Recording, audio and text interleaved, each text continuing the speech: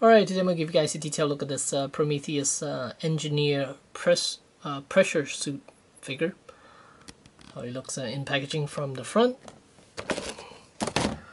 And on the back, a couple of pictures. Picture of the toy. And you're welcome to pause and read that. And let's get this figure out of packaging. Alright, and here we have the pressure suit engineer outside of packaging. I messed with this figure a little bit now, and I come to the conclusion that this is a very awesome figure. Granted that the articulation, it's okay. The fact that you can't do any really cool dynamic poses, but it's still an awesome figure. As far as their sculpts goes, they did a great job on it. Every intricate detail you can see it's sculpted on here, and yeah, it's overall a very nice piece. Let's do a closer look at his head sculpt for a second so you guys could really see. Alright, and here he is.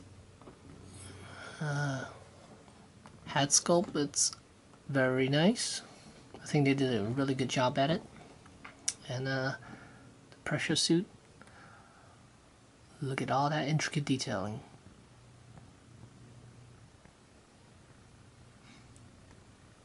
And this lower half here, it's got a rubber skin over it, I guess.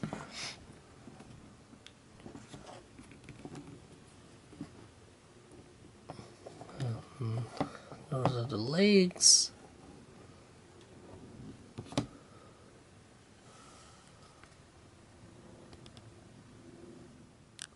And here's a closer look at the back side.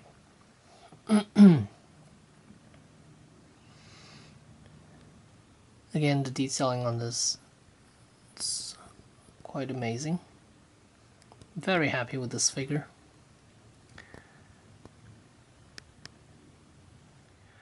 Alright, as far as articulation, head is on a ball joint, shoulders are ball hinge. This is how far it will go out. Then ball hinge elbows, and then ball jointed wrists, ball jointed chest, and then ball hinge hips, ball hinge knees, and ball jointed ankles. So range of motion for this guy, it's quite nice, but they are limited a little bit, so don't expect any dynamic poses from this guy. And as far as his height, this figure stands about 8 inches tall, so it's pretty accurate to how tall he was in the movie. And here's a DC Direct ruler. As you can see, the engineer is definitely taller,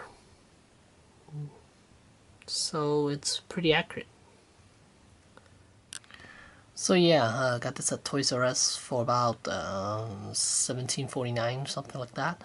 I'm sure other Toys R Us are a little bit cheaper, so there you go. Thanks for watching.